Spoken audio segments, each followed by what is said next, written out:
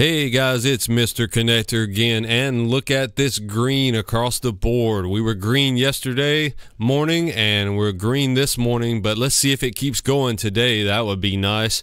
Today is February 29th, 2024, Leap Day, and these are our favorite coins. In the last 24 hours, Stronghold's up another 17%, trying to rally back again. Ion, DAG, Sologenic, Juno, Akash, and XRP is now up to 61 cents. Let's go, let's go. Top volume on the XRP ledger, Sologenic, USD Gate Hub, and Corium. Straight to the Stellar ledger, USD, Stronghold, and Aqua. Let's look through, see if we see any reds on the Stellar ecosystem today. If we're buying anything, we're going to look for those reds. Anything that's down. Ooh, this one's down 40% in the last 7 days. PYBC, you might want to look into that. Lux Band IO. I'm not familiar with that one. I'm just pointing out the deep reds. If you're looking to buy some deep reds today. Also, Fred Energy. We hold a little bit of that Fred Energy token, bought it a while back. We'll have to check in on that. Let's get into some X bookmarks. Here we have from High Vibe Assets. XRP holders, alert, alert. This video should let you know what's about to happen. There's a reason XRP is the only digital asset with clarity. Ripple has a monopoly on the payment space, and XRP is the secret sauce. Things are getting hot. So that's a pretty bullish post from High Vibe Assets. Let's take a look at this video right quick. The Federal Reserve has a strong interest in ensuring that any stablecoin offering operate within an appropriate federal prudential oversight framework. But when are you going to move into stablecoins? Yes.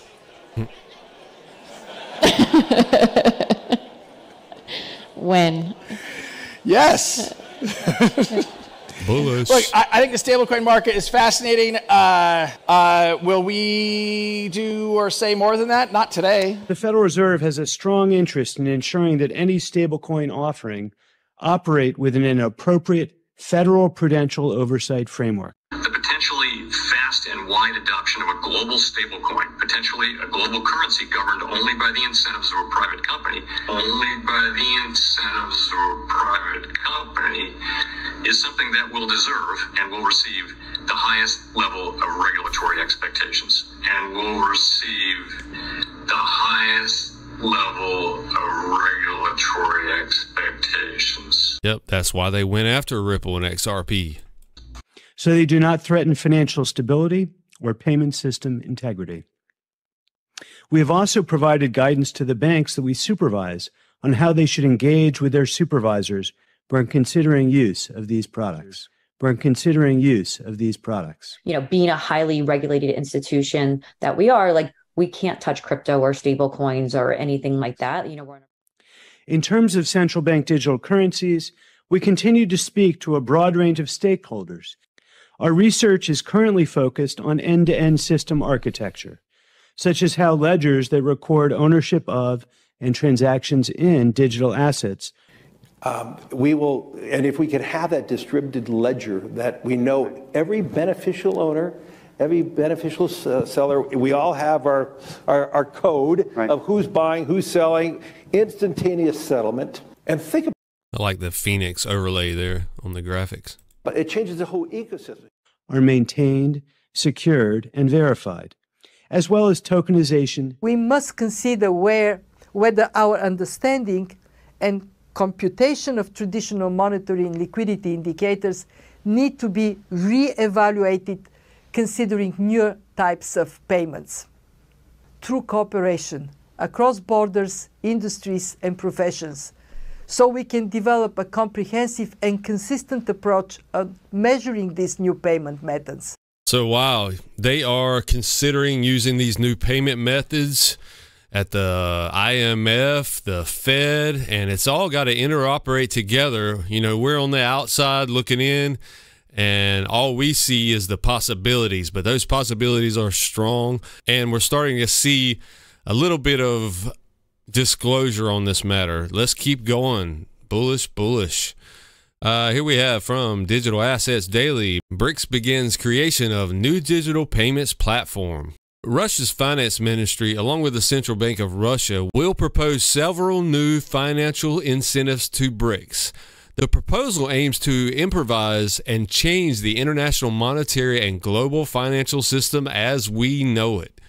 Russia will particularly focus on creating a new digital BRICS bridge payment platform, which will be a multi-sided option to the US dollar. The development is currently in draft and could be proposed next summit in October 2024.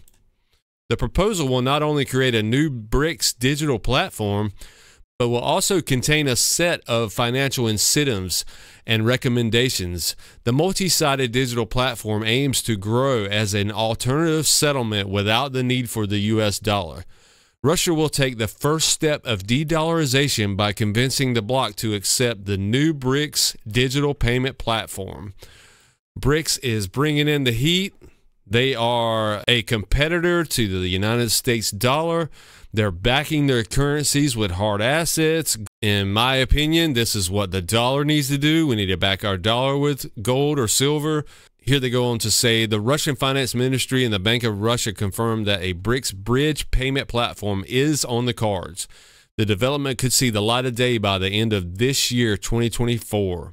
By the end of the year, Russian Finance Ministry and Bank of Russia will draft a report for BRICS. The draft will talk about improving the international monetary and financial system, which contains a set of initiatives and recommendations. Developmental work based on the report will result in a number of practical initiatives, with BRICS Bridge platform potentially becoming one of them. The issue is about creating a multi-sided digital platform. It will help bring the financial markets of the BRICS member states closer and increase mutual trade turnover. This is huge, folks. This looks like what most of the other countries want. So we better prepare for this. The dollar is nothing but a IOU to private banking families.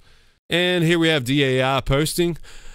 Rumor that Senator Warren is meeting with Digital Chamber today in D.C. Why now? John Deaton for Senate, that's why.